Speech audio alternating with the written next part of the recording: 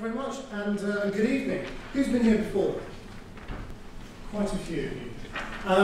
Well, welcome. We're going to have fun. I'm quite insistent that we get going quite quickly, and we're a little bit early, because I know you'll have loads and loads to say tonight. By the way, there are loads of people still coming in, because there are people queuing up when I arrive.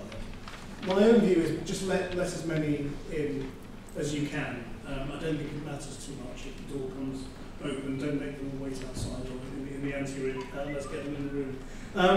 So look, this is very much your event.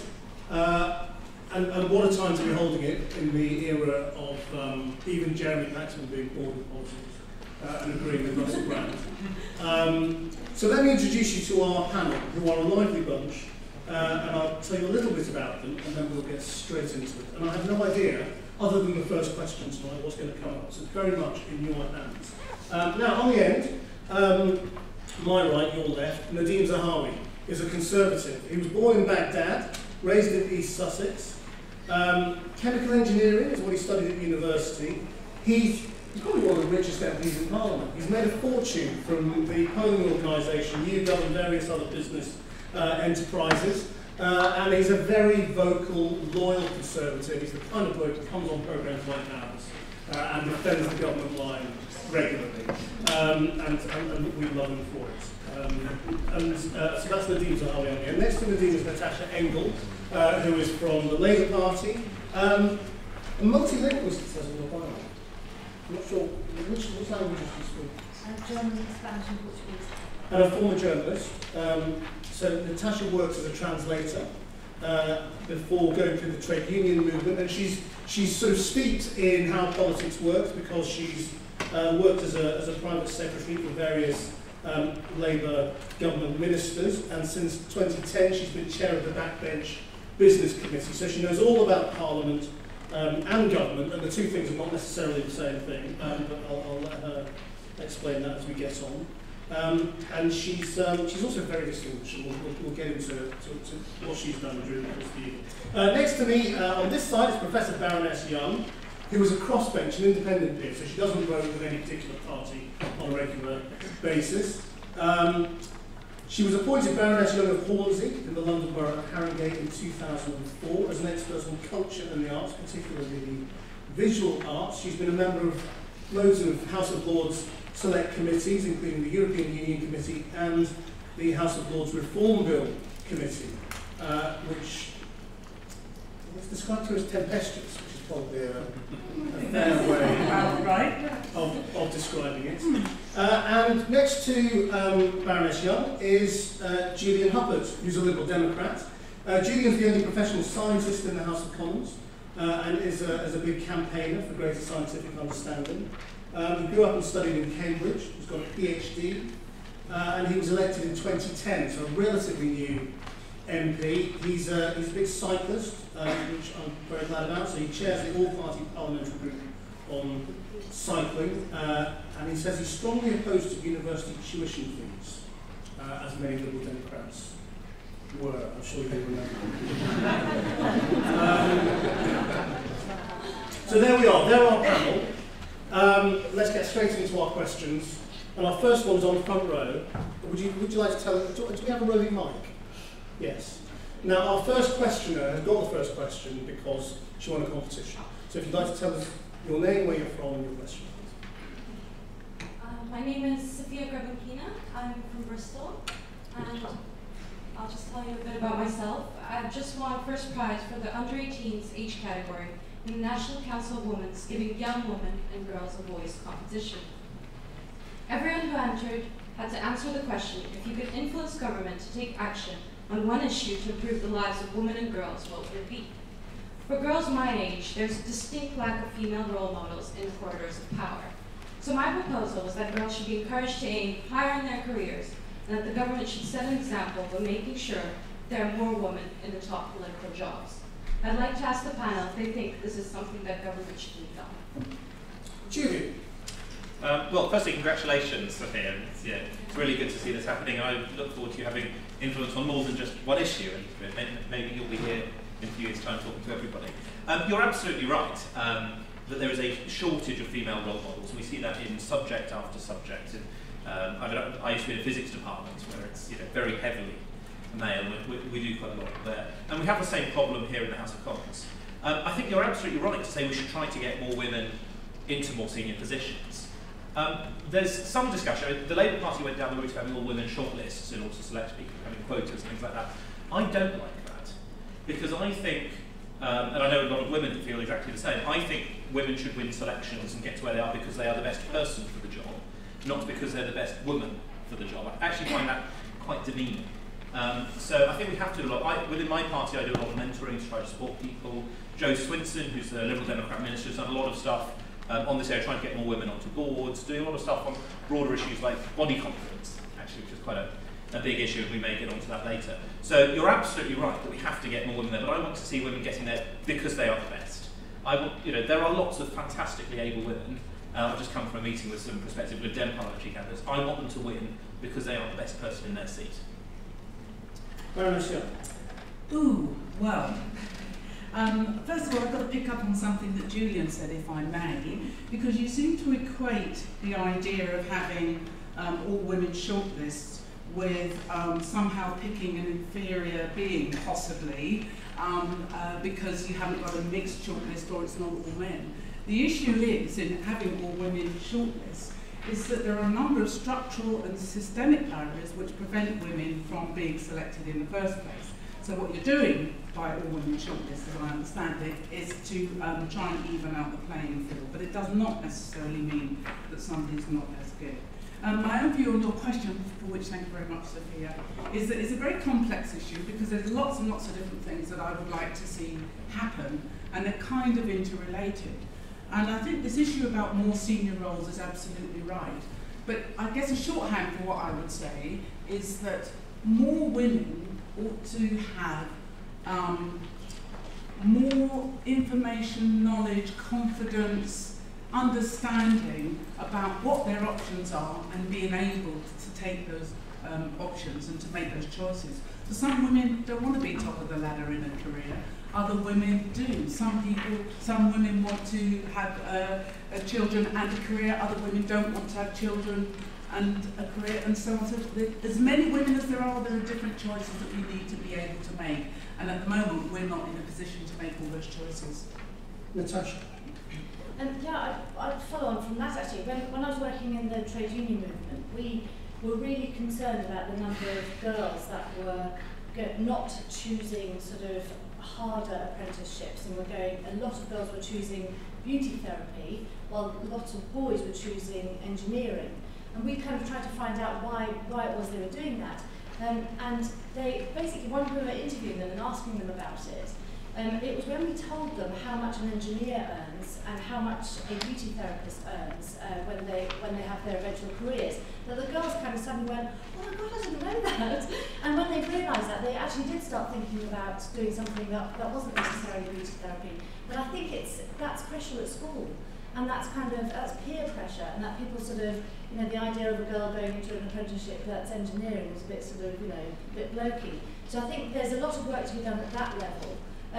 I think though, a lot of the issues have just been raised here about how do we get more senior women role models and how do we get them into the corridors of power, which I think is an excellent answer to the question. There are really serious problems in the way that we select our candidates in the political parties. Having all women shortlists isn't ideal. Not having all women shortlists is also not ideal because then you don't get women in. I was selected on an all-women shortlist in the next mining area. If we hadn't had an all-women shortlist there, they would not have selected a woman. I mean, I think that's a fact. Well, we're getting slightly hung up on all-women shortlists, whereas the question is about the top positions in government, and those are positions that are in the gift of the party leader. It's not about some sort of scientific process where you have to pick the best person for the job. It's basically a gift. Well, that's right, and in fact, if you look at the Labour benches, we've got a lot more women MPs on our side. We have got a lot of senior women on the front benches, so in the very senior jobs. And if we come into government, those will be the ministers. But I think that the question that you're asking isn't just about how do we get the more women into those senior roles. It's also about how do we give young women the confidence to see themselves in those roles and not think, well, that's not for me, that's for somebody else. And that's a real problem. And I think the only answer to that is actually women who've got senior roles in politics or in business or in every other walk of life, to go into schools and talk to girls and say to them, look, I did it, so can you. And I think only by doing that can we really start making changes.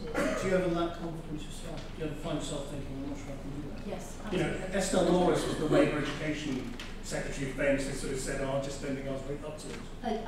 Which was a terrible thing for her. I know, and she was people really criticised her for it, and I thought it was actually quite a brave thing to say. But I think that's true. I think generally, men are kind of they present themselves much more confidently, and women are sort of much more, they're not so thrusting. And I think we just need to get more thrusting. Speaking of thrusting, the things are a man who never lacks confidence. I had a statistic today that. And it was tweeted as being a great achievement, but actually when you think about it, it's pretty miserable. Something like Parliament's had something around 340 women join it over 100 years. So the equivalent of the 650 of us in that chamber, the equivalent of half of our Parliament in 100 years is what we've achieved in terms of getting women on those green benches. That, I think, is a pretty damning indictment of how good this place has been at attracting women and making them think about wanting to be parliamentarians. I sit on a board of a FTSE 250 company, and coming from the world of research, which you mentioned, Christian, I observe the difference between the female member of the board and the males. Whenever we discuss something at the board, it's the woman who says, actually, you know what, I haven't quite understood that, can you explain that again? None of the males would actually say, I haven't understood that. They always have a very, very definite view about that particular agenda item. And I think before sat-nav came along, the sort of urban myth that men never ask for directions, whereas women do, really emphasises the quality women can bring to any debate, to any piece of thinking that you need to do when you're making decisions. So do you believe ultimately in basically just appointing loads of women to the cabinet to be positive role models? Julian says you've got to be the best person for the job. I think the challenge is about filling the pipeline. Right? If you can fill the pipeline with more and more women, you will have women then gaining the experience. Because when you get here, you still need to gain the experience of, one, how this place works, then going through the ranks of becoming a PPS, Parliamentary Private Secretary, a junior minister, and rising through those before you get to the front bench. Some people, men and women by the way, have risen too quickly and found this place pretty miserable. And so I think the challenge is how do you fill the pipeline, not just in politics, but in business as well. We talk about the boards and getting 25% of boards to be female.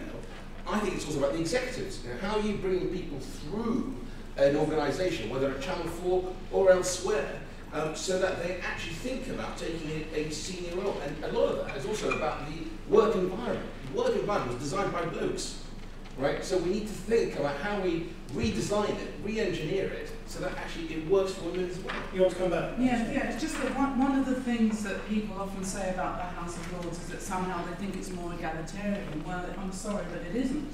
And in respect of women, we have roughly the same percentage of women as there are in the House of Commons. Now, I can't explain this, given that the political parties there have much more opportunity to appoint women if they would like to do so. And so, to me, there are these really deep barriers that prevent men somehow, often, from appointing women to these positions. Okay, who's got an opinion on this they want to share?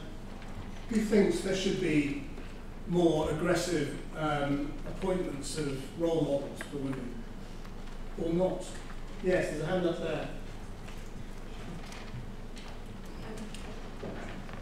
I just agree there should be more women. For example, I've met Miss Siobhan Leeton, and I find her quite inspirational. And I think she spoke on Women's International, and I do think we need more women out there, especially going in and out of schools, because I didn't know who she was until I met her during working experience. And getting to speak to her a lot more, I realised if I knew about her, I most likely would have voted for her in the 2012 May election. So I do think a lot more women need to be going in and out of schools, speaking to young people, and actually socialising with them, because no one has faith in politics anymore. No one has faith in those who are in the House of Commons and the House of Lords. So we need much more young women, and old women as well, but a lot more younger politicians, especially women, to actually interact with young people.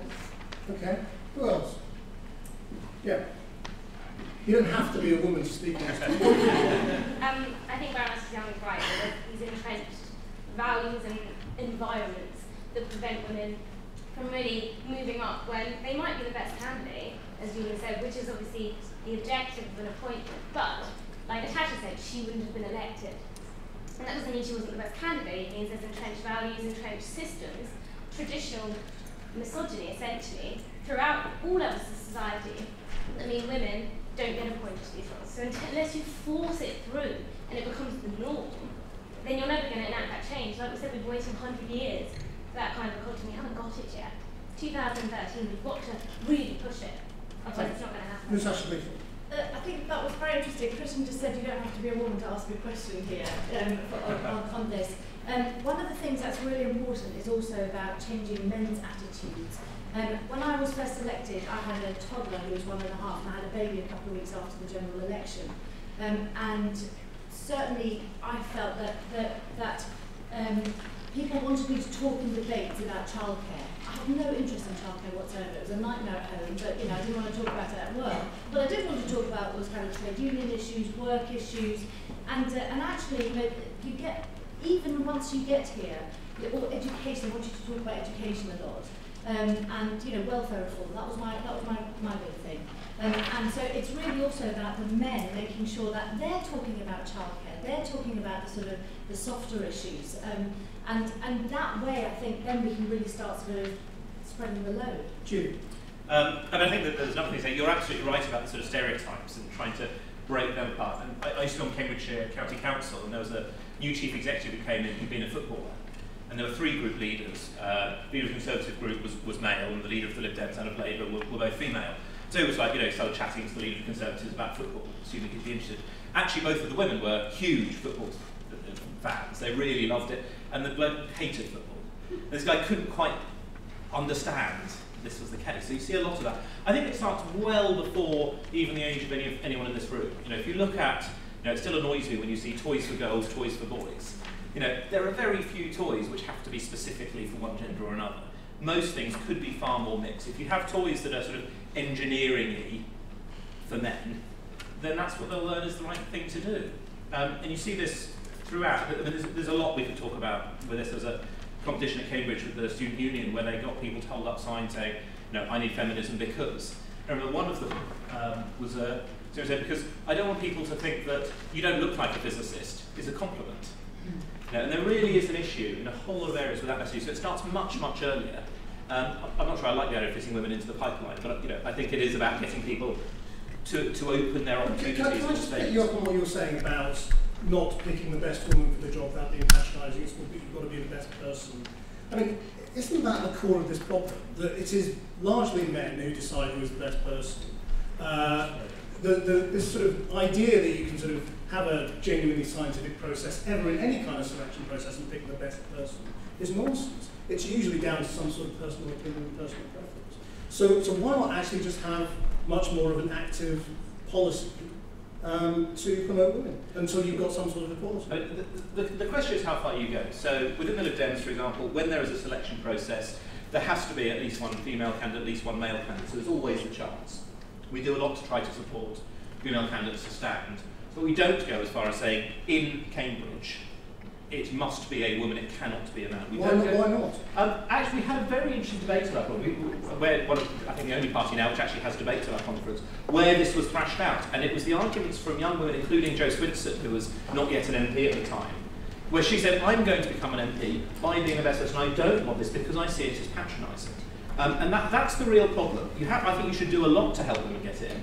But a huge number of young women that I talk to don't want there to be this sort of completely protected space. I think what's interesting, and Natasha, I'm sure will correct me if I'm wrong on this, but there was an article that I was reading which said that, and this may be wrong, I haven't checked this, that since Labour introduced all-women shortlists, women haven't been selected in seats where there wasn't an all-women shortlist. And I mean, that's slightly more insistent. That may be wrong, I haven't checked it, it's just something I read. So it is a really, really tough issue. You have to do a lot to get women in, but I just don't like the idea of saying, you know, it must be that. And as I say, lots and lots of young women don't want that. Let's change the subject, unless anyone's desperate to have on this before I move on. Go on, briefly, just make a point, and then... I'd just like to agree that the deeply entrenched systems are there, because in Rwanda, which is a relatively new government, there's been no efforts to promote women particularly, but it's 51% women MPs. So in a country like UK, we have this history with these deeply entrenched families. That is what is preventing women from rising. Thank you very much. Very good point. Right, let's move on. Now, my hint is that I think it would be a very good thing today for us to actually confront this big debate that's been going on over the last few weeks with the whole sort of Russell Brand nonsense about whether politics is relevant and whether it's interesting to you. We don't have to do that right now, but I think this would be a very good forum to pick that up. Who would like to change the subject? You must have come with questions.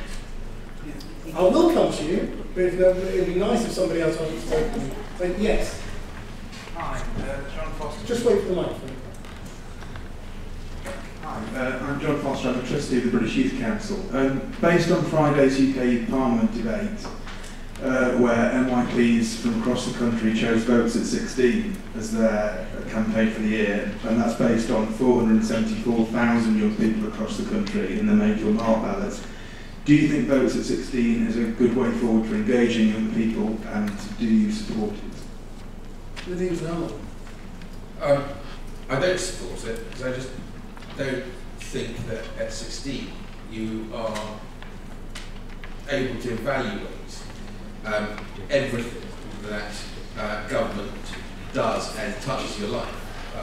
I think that, you know, I've got 16-year-olds at home, and they unlike your 474,000, I've debated this with them, they say actually we agree with you, and I think it's funny when you have to ask a parent's permission to do lots of other stuff at 16, and I'm not going to do a laundry list for you, but then having to be told that you should go out and think that you are able to choose a government at 16 just doesn't, for me, it doesn't feel right. Just out of interest, before we go on, can we have a show of hands if you are 16 or above in the room? And if you're 18, if you're over 18? Yes. So most of you are between 16 and 18. Okay, and below 16? Okay, great. Thank you very much. So this is a core group between 16 and 18. And I will come to you in a second. Natasha? Can I do a show of hands as well? Who supports lowering the voting age to 16? That's an easy one. No, well, no, it's really interesting. No, it's always like, and who's against it? And who's not bothered? Wow.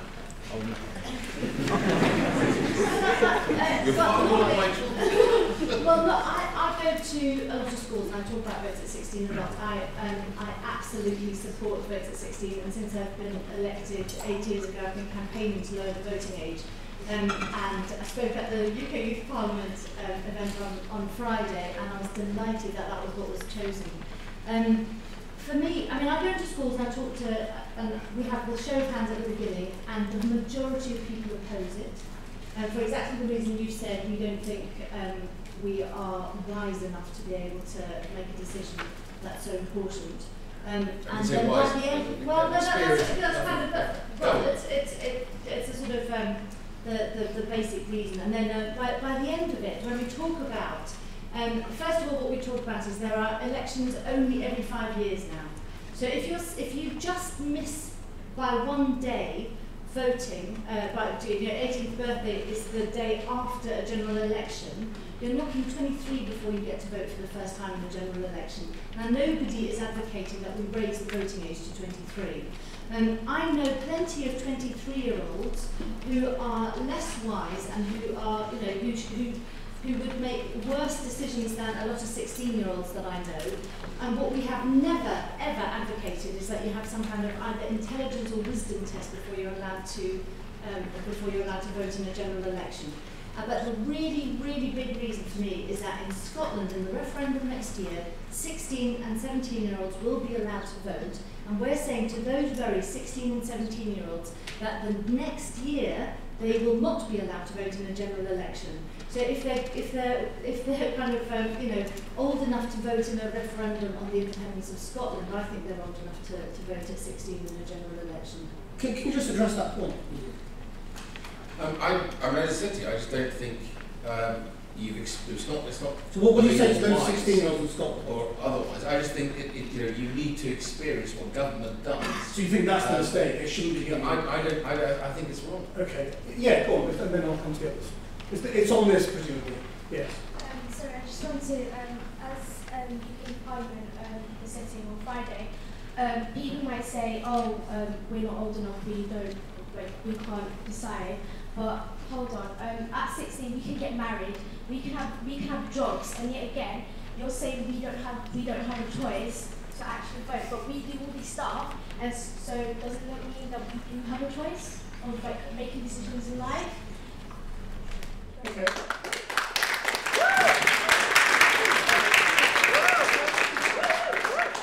Maybe you shouldn't be allowed to get married. Maybe those are the mistakes, actually. Julian Locke. I passionately believe in voting at 16. I think it has to be the right thing to do. We as a party have espoused this for a very, very long time. There's been, I think, 2 bills in the last 10 years to try to have votes at 16, both proposed by my colleague Stephen Williams, who's now Minister. The first one was defeated by the government at the time. The second one passed at that stage, but for all sorts of political reasons ran out of time to actually happen. But it has to be the right thing to do. The argument that some 16-year-olds aren't mature enough in some way to vote applies to some 80-year-olds. I mean, it just, we can't have it that way. Not all 16-year-olds will want to vote, but, so be it. And I think it's a really important thing to do. There's also a real issue that people who are older are far more likely to vote. And as a result, government policy is skewed towards people who are older. Because if you are a purely rational politician, and you can either spend some money on people who are 90% likely to vote or people who are 30% likely to vote, which will you do? And that keeps happening and keeps happening. And that's why we've seen things like tuition fees go up, because there hasn't been a strong enough voice from young people. And I did vote against it, and I absolutely stand by that. I've opposed them since they came in. But so it is really important. We had a debate about this on BBC Free Speech, if you ever watched it. And I remember one person saying, look, I don't have time. I think she was 16 or 17. I don't have time to vote. I'm far too busy earning money, paying for petrol for my car and getting on with life to be able to vote. I'll do it when I'm older. We all have so many things to do, but if you could all vote, you may vote differently when you're 40, you may vote differently when you're 60, but we should let you vote at 16. It fits in with everything else. And we'd start to see more focus on issues that affect young people, because there'd be more people to vote who were young and cared about young people. And if 16, why not 15? 16 is a sort of default for a whole lot of other limits. As you say, you can start to change your life and have much more control at 16. But as you've seen, there's a campaign to lower the age of consent now. So, if that goes to 15... I don't think the age of consent is the only thing which defines effective adulthood. Let's get to 16 and we can see how that works. And if in another 20 or 30 years' time we have a big discussion about whether it should be 15, I'm happy to have that conversation. But 16 would be a hugely fantastic thing to see. Yeah, I don't want to repeat what other colleagues have said. I'm in favour. I'm a relatively recent convert to being in favour of 16-year-olds having the vote. And in fact, your colleague in the law, Paul Tyler, brought in a private members' bill at which I spoke on the second reading a couple of weeks ago. So we had quite a lively discussion about that. Interestingly, I think only one person who was opposed participated in that debate. So there you go, representative of parliamentary democracy at work there. But I think the thing is, we're not going to say it should be compulsory, just as we don't say it's compulsory for anybody else. So if you don't feel that you're mature enough to vote, then don't vote. I only wish some of my own age group would take the same point of view, but unfortunately that's not on the cards. I think the other thing that really convinced me is when I look at all the wealth of information and disinformation, of course, but all the material that is there for you to discover about the world around you, whether you live in Harrow or Haringey or Hertfordshire or Harrogate or indeed Harare, you can find out everything you need to know virtually. Now, I'm not saying that all that wealth of information always translates into knowledge or understanding, but I think the key point is that it can do. Therefore, you can find out much more about the world around you and about how things are interconnected and therefore affect you than we were ever able to do when we were younger. And I very much remember when there was the same sort of debate around reducing the voting age from 21, which it was when I was a teenager, down to 18, and people say, oh no, 18-year-olds totally irresponsible, they want any of them. Look at the terrible things they're doing in the 60s. Look at them demonstrating and acting drunk and on drugs and all the rest of it, exactly the same things as you hear today. And you know, we managed to do it. And of course, I think it's really, really important that given that you've got the ability or you've got the capacity, you're deemed to have the capacity to make all these really important decisions about your life, if you want things to change, then you need to vote. Okay, thank you. And let's get a smashing of audience views. Yeah, on the front row. Could you give a microphone to that? I personally, someone who's interested in politics, I feel that we're not educated that much in school about politics. Hence the reason why we're not actually wise to vote. So I feel maybe if we were more educated in secondary school about politics, we would be more eligible to vote. Totally agree, absolutely. Yeah. I think it's very interesting to note that before 1916, people actually thought that women weren't capable to make the kind of decisions that include voting. And also, I think it's fascinating that young people go through an entire education without having absolutely any say. For example, the changes that Michael Gove are making, young people don't have any say in how that's going to affect their GCSEs. And I just think that the majority of the policy that does affect us in such a massive way that for us to have absolutely no say in how it works is quite frankly disgusting. And in this day and age, young people are educated, young people care, and it's definitely time for change.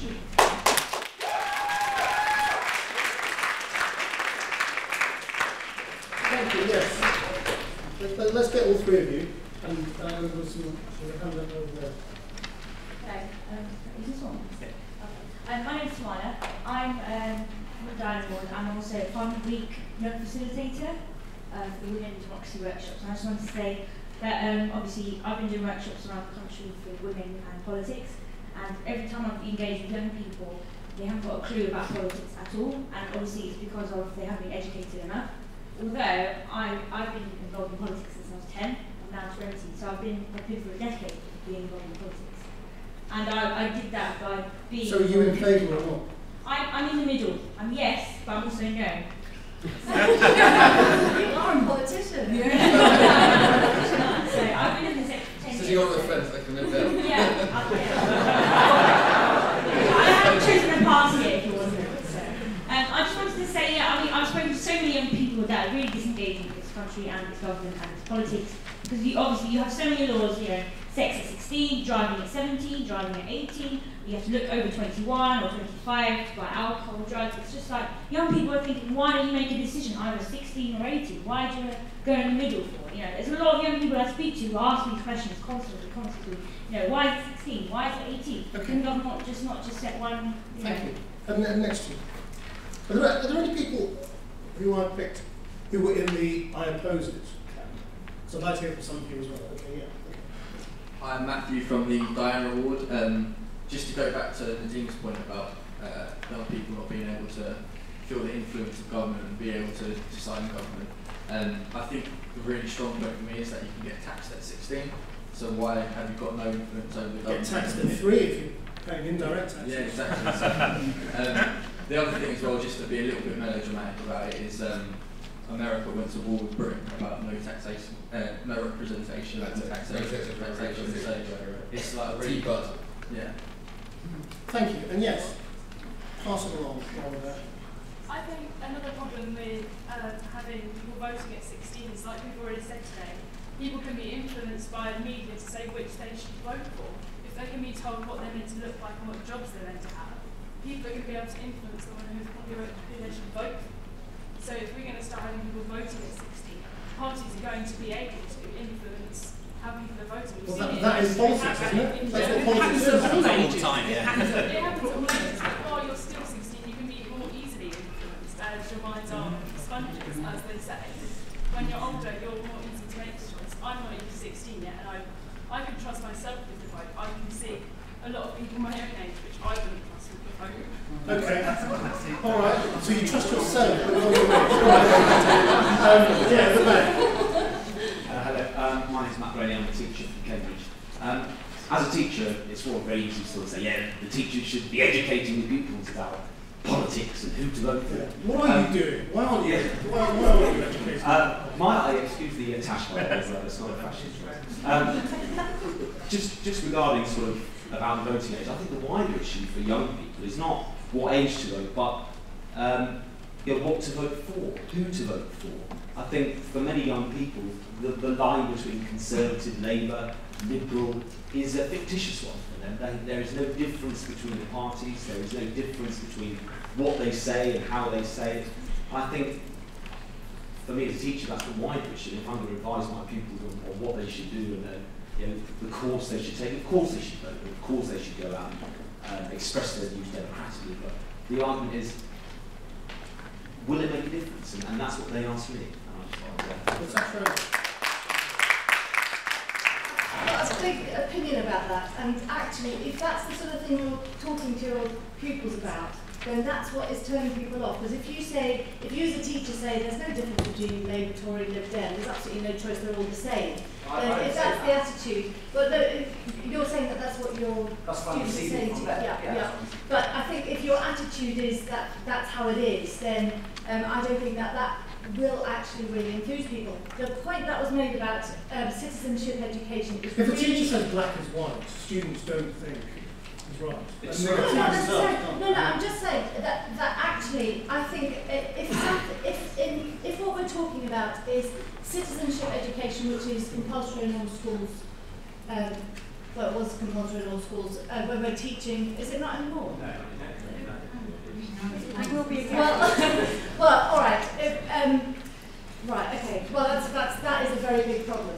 I think what we need is, instead of having sort of very vague citizenship education, we need to be teaching about the importance and the role of politics, and that's not only about party politics. When I go into schools, I don't talk to the pupils about why they should vote Labour. In fact, I barely mention that I'm a Labour member at all. What I do talk to them about is what politics is, and to demonstrate to young people that those things that they think are nothing to do with them are politics. I mean, every part of your life is politics. But this is classic sort of their ignorance. It's all their fault that they're not engaged in politics. It's your fault. No, that's right. That's absolutely right. That's absolutely right. We should be going. But that's why we have to go into schools. But that's why also citizenship education should be well taught as a proper subject to teach people what the importance of politics is. I'm going to disagree with you, Natasha, on this, because I think what sorry, I didn't capture your name. Matt was trying to say is borne out by the data. So when I used to run YouGovernment, you look at evidence base. The data suggests the nation, and not just young people, but young people specifically, think we're all elite in this place. It doesn't matter what our background is. They look at us, and we don't, they don't identify with us. They see us all as an elite, and you've got challenges in your party where too many are sort of going through the research departments, probably Oxbridge and into the Labour parliamentary party, and it's a challenge for all of us. I don't have the answers here for you. All I can really suggest is we should think about the problem as our problem, not their problem. So you accept it's your fault? Absolutely, there's got to be. It has to be our fault. It has to, because whether it's. So do you think about the way you speak, the way you address? We never apologise. We never, we don't speak like normal people speak at home. Did you apologise about your energy bill? I did. Absolutely, I came out and apologised immediately because I think it's the right thing to do. I made a mistake. It's right to apologise. Yeah, it's interesting. As I said at the beginning, I'm an independent, and there's a very good reason why I haven't joined a political party. And that's not because I think that they're all the same. I think there are differences, although I do think there's a good deal of overlap to which they're very loath to admit. But it's because there wasn't any one party that represented all the different things that I was interested in and that I felt very strongly about, which are broadly around issues of what I might call social justice, which I thought about since I was quite small. So I absolutely relate to this idea that, you know, what are our politicians for? I think we all have responsibility. I don't think it's a question of finger pointing at students or at teachers or even just at politicians. It's up to all of us. I think we've made a real mess here of our political culture. We don't have a very strong, effective, attractive political culture. When you look at the way some of our politicians behave, I'm not talking about outside of Parliament, I mean in relation to politics, the way they address each other, the way they talk about each other, you know, there's a very strong sense that this is sometimes all about performance, the performing being from one party. Do you see anywhere that you aspire to, or, you know, anywhere that does it better? In terms of other states, well, not. I think some countries get other bits better than some bits than we do. I don't think there's any one place that's ideal. And it's interesting when we talk about some of the emerging nations, as they're called sometimes, emerging economies who are desperately trying to institute their own forms of parliamentary democracy. People are trying different things out. But I think we've become too settled and too complacent about our system. What about Australian-style compulsory voting? I personally don't believe in compulsory voting. I would leave as little as possible to be absolutely compulsory, I must say. But I know that others do. And I think, one thing that one colleague suggested was that people should be able to write that they made a conscious decision to abstain on the voting slip, and maybe even say why, but certainly to let politicians know that it's not apathy that prevents people from voting, but really a kind of, I don't know what the heck to do, because these people have said one thing today and then when they're in power they change that. So, you know, how do we then trust them for the next time around? It is an incredibly difficult thing, but I think we all do have a responsibility, because as soon as you say we're not going to engage with this because they're all the same, then we're all done for, actually. Julie? There's a lot of other things to pick up on. I think the point about the suffragists and their campaign is absolutely right. I think Baron is absolutely right, though, that a lot of it is about the way that politics is done. And I find a lot of, particularly for the big events, really painfully rubbish at times. You know, it's very sort of nitpicky. You have a sort of fake debate with people putting on a role to argue it. Now, actually, when you turn the cameras off, most MPs are able to talk to each other in sensible ways and actually work together. But as soon as you turn it on, this really hit me. There was a debate about youth unemployment. And basically, everybody from the government side was saying it's the last government's fault because it shot up during that time and things were going well. Everybody from Labour side was saying, no, it's this government's fault because it hasn't come down. And I was chatting to a Labour MP, who I get on very well with, sort of outside it, and I think she said to me, or I said to her, I don't remember now, nobody's actually talking about what we're going to do about it. It's all about whose fault is it, not about what do we do. And you see this time and time and time again. And I think if we're going to re-energise people, we have to talk much more about values, about principles, rather than the exact details of whose policy said what and which percentage didn't it. You know, so many things that actually get talked about are not the most important things that matter. It's very hard to step back out of that and get into that values discussion. It's what I try to do when I talk in schools. And frankly, somebody was saying about people getting better or independent when they're older. I find the very best questions I ever get are at schools. They're the most thoughtful, the people who really take the time to get engaged. This is exactly what David Cameron, and in fact, to be honest, all the parties said after the last election. Oh, you know, we've got to make Prime Minister's questions more intelligent, we've got to stop the Yahoo politics. And 3 years on, it's all back to the same old thing. Well, you've got, I think Julian is right to say that the big set piece pieces are, you know, more theatre than real debates. And actually, you know, if I think of my own experience on the Business Innovation Skills Select Committee, and you look at the way select committees behave, they actually do a pretty good job. Margaret Hodges' committee has done some excellent work in the last 3 years, holding the government to account. And you tend to have consensus. It's very rare that a select committee would split on party lines. The reports are very powerful, taken very seriously by the executive, by government. And actually, if the public would watch more of the select committee work, or if we can have highlights of that, or make it more interesting, you know, get some good broadcasters like Channel 4 or someone to make it more interesting, then you might get a very different opinion of this place. And so it's not all sort of doom and gloom. I think there's some really good work here. You know, you set my mind thinking when you said, you know, what other countries do it well. I actually thought, you know what, our select committees are pretty good here.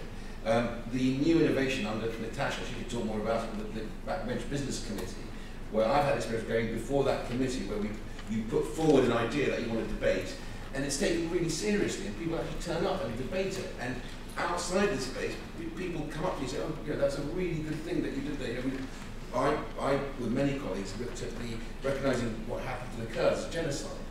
And we had an excellent debate, I thought, that day in the chamber. And you find lots of other colleagues who had their own experience with the Backbench Business Committee being very good. So I think there's lots of good things. It's how do we then communicate those out to the rest of the country? Yes. You're on the second row. Where's the microphone? Yeah. If you come around to the front and then just pass it across. I think a problem we should be addressing is that there's a great divide between what people believe about which party they should choose. I mean, it's a very common perception if you're working class, you choose Labour. If you're upper class, you choose Conservative. There shouldn't more be done to help younger people in our generation to educate them more about which party they should choose, and not just because of their social background. By who? Who do you want to do it? Well, I think that it should be done further, and it should be incorporated into our youth, into the education system, and it should become compulsory, because once we do this, then we'll have more knowledge about what to do in our future, and possibly encourage people to make the right decisions. Okay, yeah, it's the second.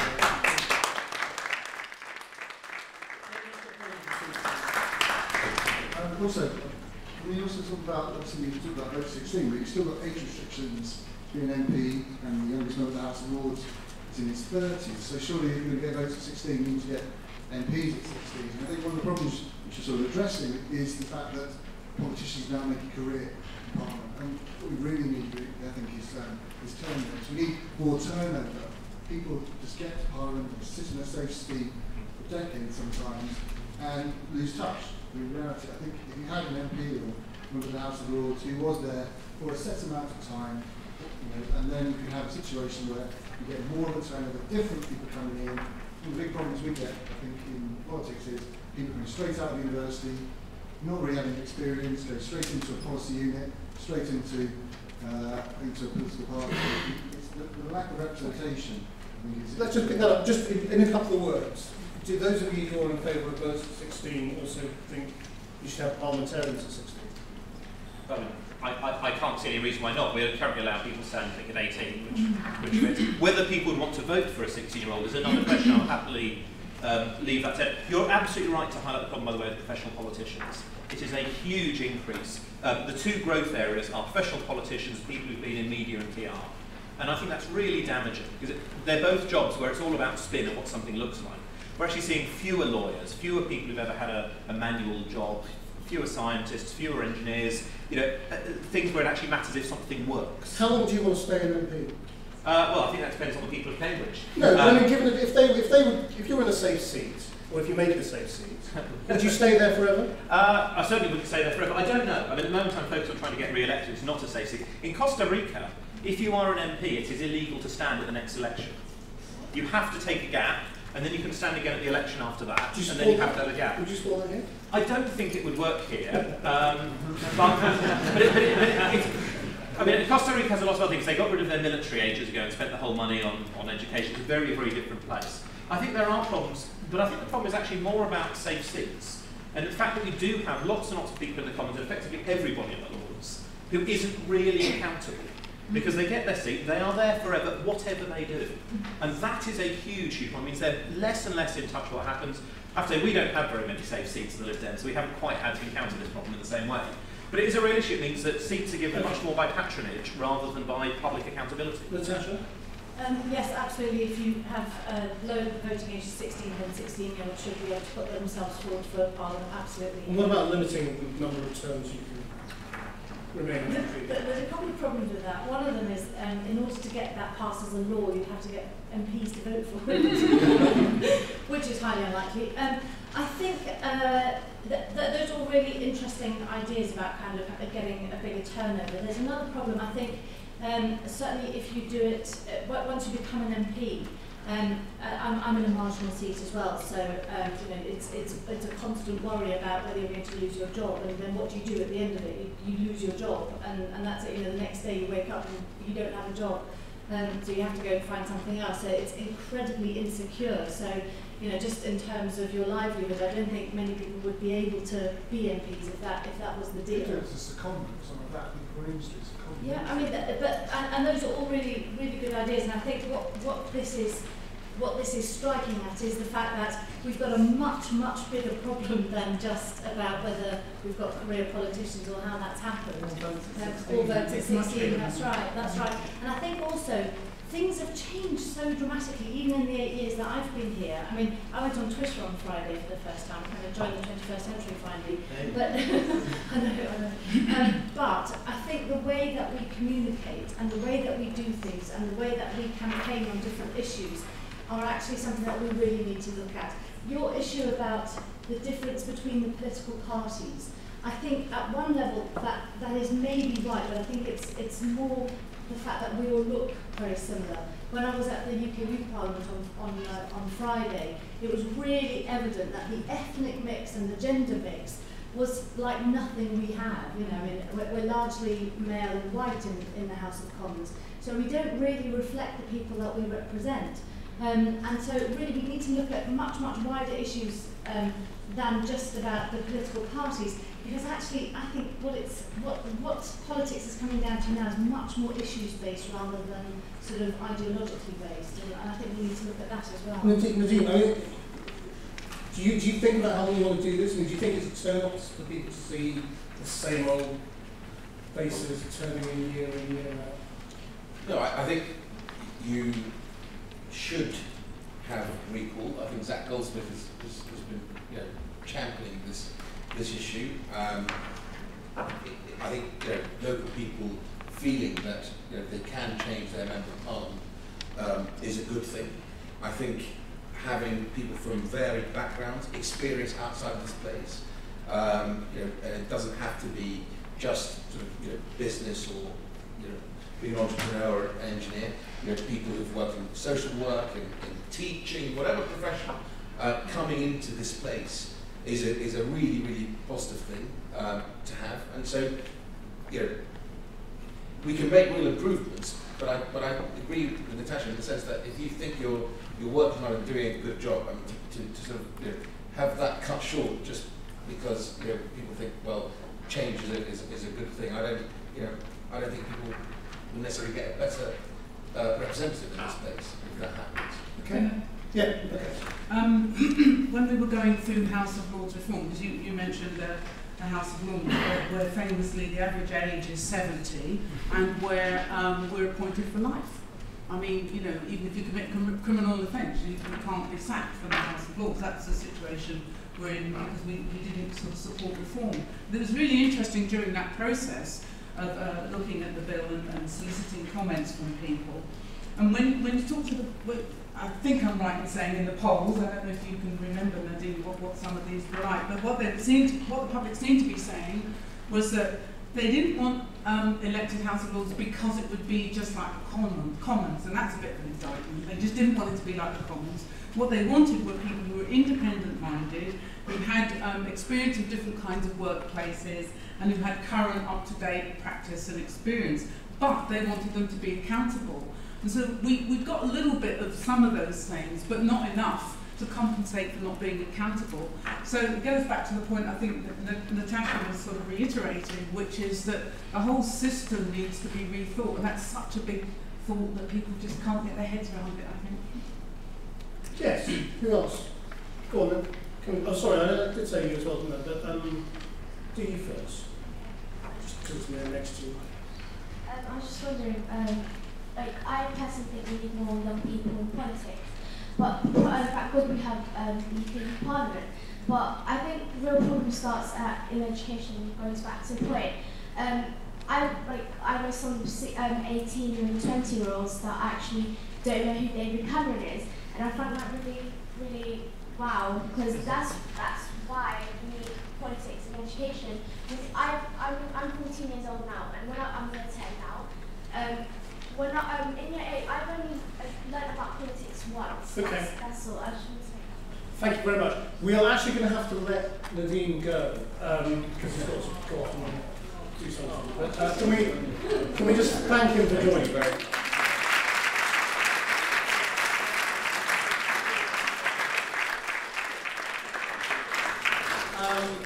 Yes, on the phone. Hi, my name is Rebecca and I'm a teacher from Bristol. I think it's quite interesting to tie all this about our educational reform, and I'm sorry, I've had the mispleasure of teaching citizenship in a rural school in Bristol. And I'd be interested to know how many people here are from within 20 miles of London. And also consider what it's like for pupils in rural Bristol who might not even go into Bristol city centre, let alone be engaged in London. And it's very London-centric. I think we forget that I used to live here and this was my life when I was here, but now I understand bigger picture. Sorry, what's London-centric? Politics? Politics. Right. This whole thing, everyone that is here, it is London-centric. We have a mix of ethnicities because it is London-centric. And I know that in the House of Lords and Parliament Commons we're not representative of general society. But what we do is with citizenship education, they get to about year 9, 13, 14, and suddenly we're going, this is Labour, Conservative, and Lib Dems. But they have no idea of their local elections, and we're suddenly trying to do things on a larger scale. We don't give them control of the schools. Education is something that happens to children. We don't give them any choice. Some of the best schools with good citizenship allow local elections within the school. Most schools don't. So actually we need to have educational reform from primary school to understand how politics works, to give them a right, to make some subtle changes, but most schools don't do that. So it's our education system that's failing our future politicians. Okay, thank you. I represent a very rural constituency in North East Derbyshire. That's why I've got 54 schools. I mean, that's a vast number. And some of those schools are so tiny that they've got 24 pupils, and that's from the whole of primary. It's very, very rural. Every single one of those schools has a school council. I go to every single one of those schools, and I take my duty to go and promote politics at every single school at every age. It starts from 5 and it goes to 18. And I try and make it age appropriate. But every single one of those schools has got a school council. They have elections. I go in there and I talk to them about elections and it doesn't have to be about political parties. They can stand on different issue tickets. But it's really important that actually we've got a school, so it's not just the teachers and the head, but that you've got a local education authority that's really supportive of it, and that you learn from other schools as well. But in some academies, that's not going to happen because the local authority doesn't have much influence.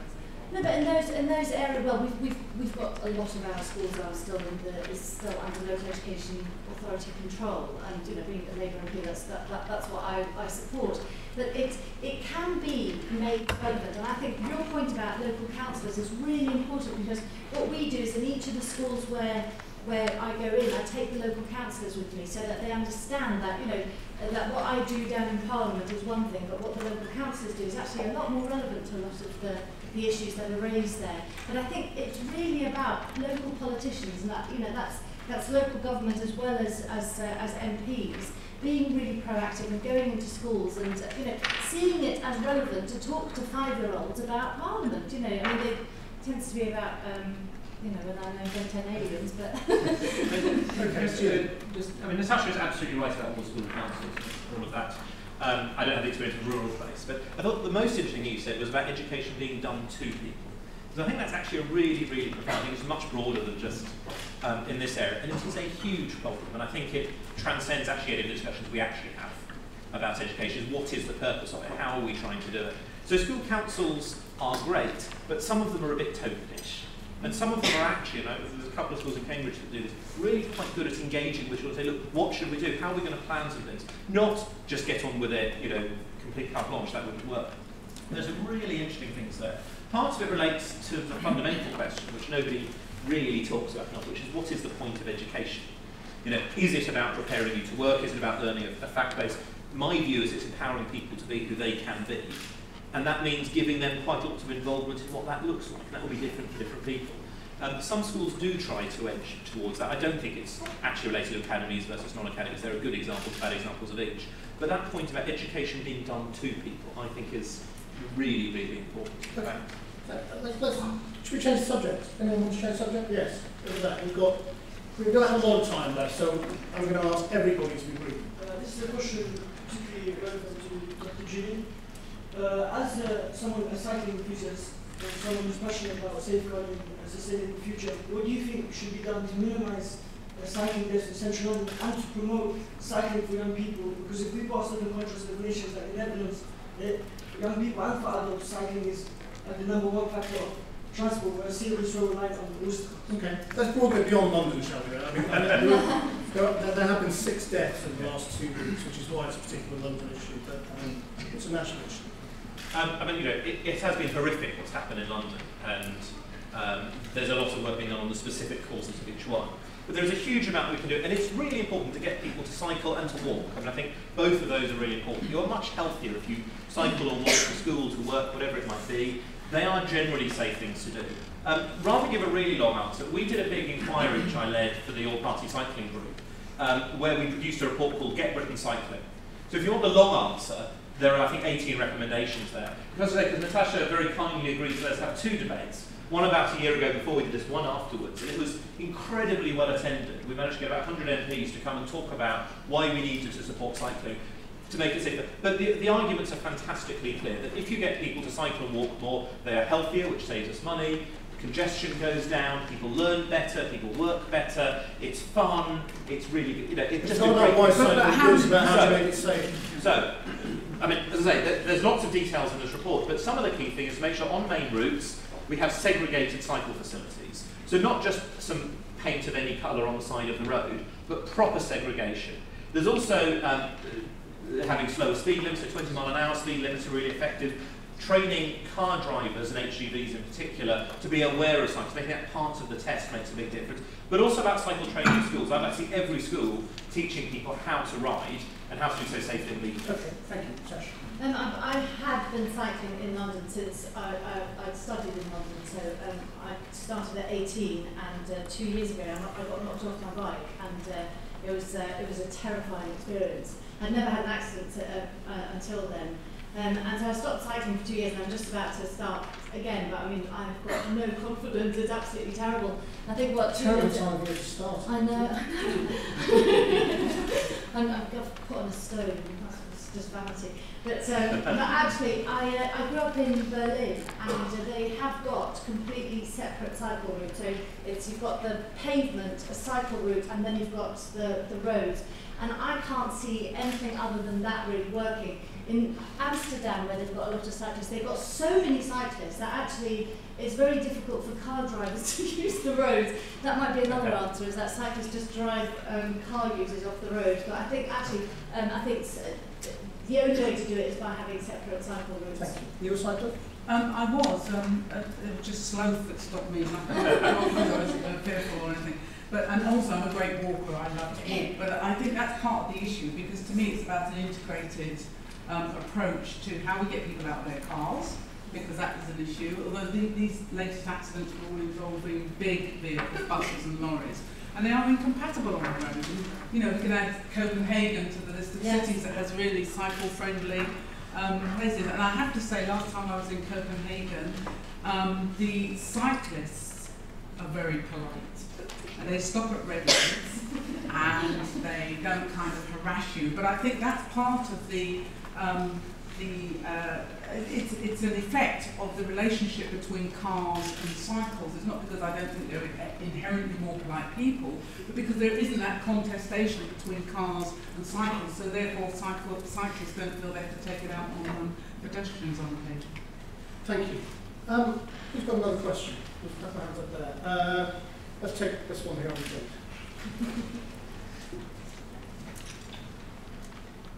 Hi, my name is Kay Hennessy. I'm a student at Eckington Secondary School, and I just wanted to put forward about what happened to prison rights. And so in the 18th to 19th century, people who committed a crime went to prison, and they had wooden beds, no mattresses, no toilets, no luxuries like they do now.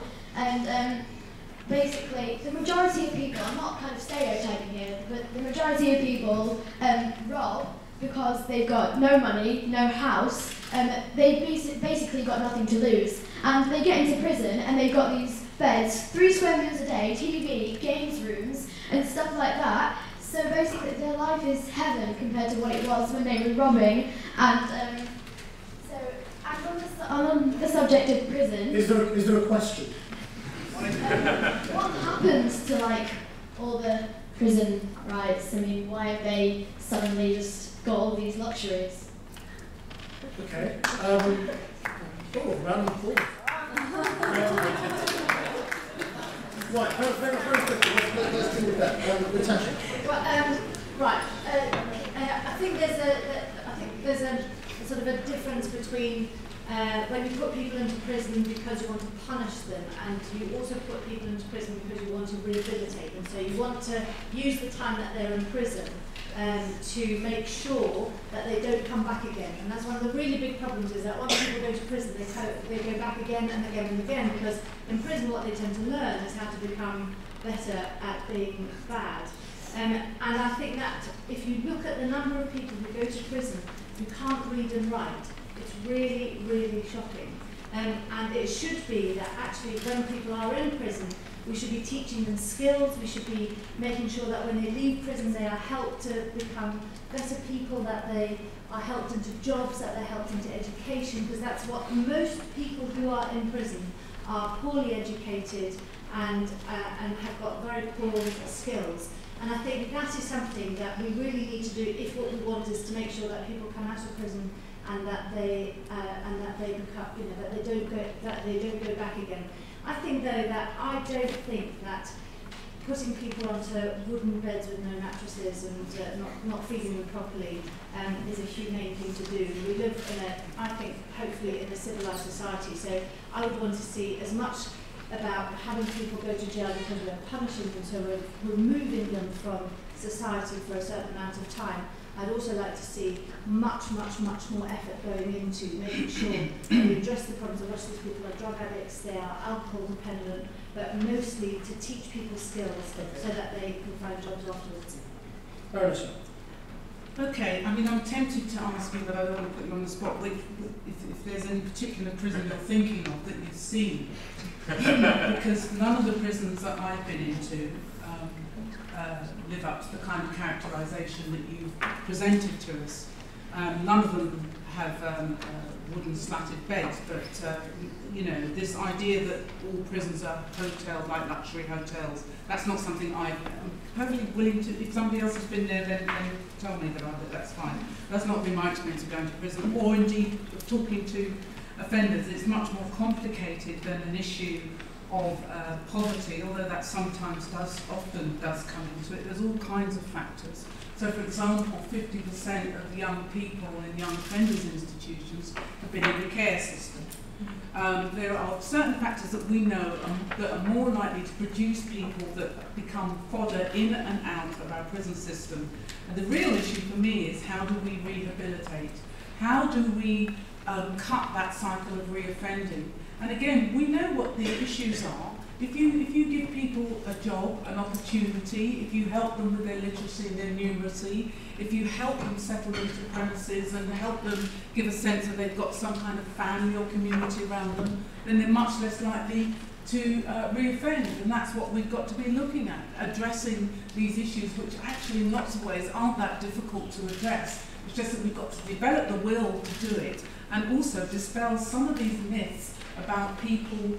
I mean, actually, there is a small category of people who do want to go back into prison again and again. That's not because they think it's an easy life, it's because they can't adjust to that life outside, because they become so institutionalised. So I think, yes, we've got to dispel some of the myths, we've got to work much harder to secure the kind of sense of the future for those people that they don't currently have to stop them reoffending. Thank you. Julie? And I think the Daily Mail and the Sun do often talk about how luxurious prison is, and it doesn't fit with any of the prisons I've been to. I remember one of them where they saw all prisoners get free Sky access, and I was going shortly afterwards to one of my local prisons, and the guy said, yeah, they're allowed to see the sky. You know, if they look out the window every now and then when they're walking past, they can see the sky. You know, the rest of it just is right. And some of the people in prison are there for completely the wrong reasons. There are people who clearly should be there. You do get, as we've said, care leavers, Also from people with mental health problems who spend far too much time there. People who are autistic, spectrum, tend to be in there far too often. There's a whole lot of people. And what we know, particularly about short-term prison sentences, is that people who do a short-term sentence are incredibly likely to reoffend afterwards. And partly that's because we're still not very good at dealing with them when they leave. We say, you know, you're now out, go and find a job quickly, having just come out of prison. And amazingly enough, it's quite hard to find a job, so people have no money, so they go back through the cycle. Because they've been in prison, and because people won't employ them. And we're trying to get some changes to the Rehabilitation Offenders Act, but that takes some time. I think far fewer people should be in prison, particularly for short-term sentences. There are much better things like restorative justice, where you bring people and you give to talk to the victims. It doesn't work for all crime, there's some way it couldn't be done, where both parties want to do that, to talk about the damage that was done. And lots of researchers found that reduces reoffending far more than prison. It's cheaper, which is great, but it's also victims prefer it to the person being in jail. So if you have something that's cheaper and more effective and preferred by victims, that strikes me as a much more sensible thing to do. I'd like to see far more of it. Just to tie back into previous conversations, maybe slightly controversial, I think prisoners should be allowed to vote as well. Because when they come out, I want prisoners to be reintegrated into society. I don't want them to see themselves as completely separated, because if they see themselves as separated, they are more likely to reoffend. Let them vote. Many of them won't, but some of them will, and they'll have that chance to think they have a stake in society. That's a deeply uncontroversial position. I think we had a vote on it, and there were 22 MPs on my side and hundreds on the other side. I'll vote with you. Fantastic. We'll get it sorted then. But that to me is a much better way of reducing this problem. Well, it's the European. Yeah, European. It's very clear you can't ban everybody. So maybe that short-term prisoners are allowed to. Anybody want to talk about this, or all the hands on different topics? Because we haven't really got time for another topic. So if you've got a comment on this, then yeah. Sorry, it's slightly already. Well, go on. Just I can't guarantee to put it to the panel. Just a question on university fees, because I know that that the amount of students have actually gone to university have actually dropped by quite a significant amount. I think about 428,000 have gone to university this year. So I think it's been risen about $9,000. How is it going to change? Will it change? I'm going to leave that one hanging, I'm afraid, 'cause it's a really, really big one, and we don't have time. Yes, I don't really have time to put anything to the panel unless it's really, really snappy. But I'm going to let you make some comments or raise some questions just hang in the air. I just want to ask, if we leave the EU, which David Cameron has won for referendum, how would that impose our daily functioning, our day-to-day life? I didn't hear the last part. Sorry. If you left the EU, how would that impact our day-to-day lives? One-word answer. Has anyone got a one-word answer? It would be a disaster. It would be a disaster. Jobs out the window, economy stalling, would be a huge, huge problem. Really, really bad thing to do. I think the issue is about having a referendum, though. I have voted to have a referendum because I think we're now in a position where this issue, everybody is talking about it, but they're not allowed to have a vote on it. So whether they vote yes or no is up to them. But I think it's time that we went back to people and kind of said, look, it's so different now from how it was in 1975. We need to confirm whether or not this is what we want. And on that note, I'm afraid we're going to have to wrap it up. Thank you very much indeed for all your questions and all your attention.